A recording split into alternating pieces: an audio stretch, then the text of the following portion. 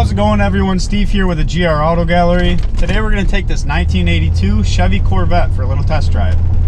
We're just going to see how she goes down the road and make sure everything's working as it should. So this has got to be one of the cleanest C3 Corvettes I've ever seen. The paint is gorgeous. The interior is really nice as well. Shows 53,000 miles on the dash. Automatic transmission. AC, power side mirrors, power windows. Cruise control, tilt steering wheel.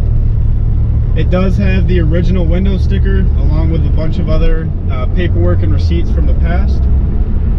The car drives really well, shifts super smooth, brakes feel really good.